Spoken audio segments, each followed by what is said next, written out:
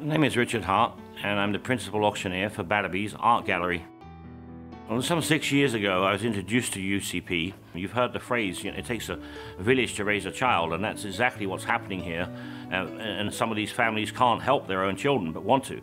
And it's an amazing feeling to be able to do that. That's what brought me to the mission. When I was born, my mother brought me up on her own, and I was diagnosed with an infection in my ear, which basically put me in a coma. And for the first 3 months of my life, it was touch and go as to whether I was going to live. My passion really, and what draws me to UCP is, these children need someone else to help them. And it's a great honor to be able to do that.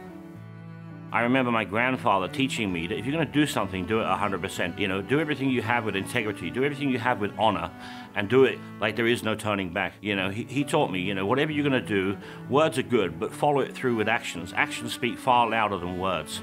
And so when I saw UCP and what they do, and how much they help these wonderful little children, I remembered that philosophy, and that's my philosophy. Give it a commitment, do anything you can, and no is not an answer.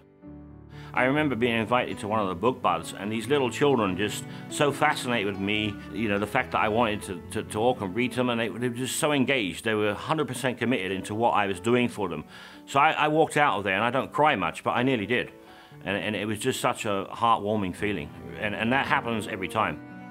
For me, the happiest thing working for UCP and doing this and having the privilege to be invited to come and help is that feeling when you have the event, it's all come together, and you're up there doing an auction, or you're giving money, or you're meeting all the people at the event, and there's that feeling of giving.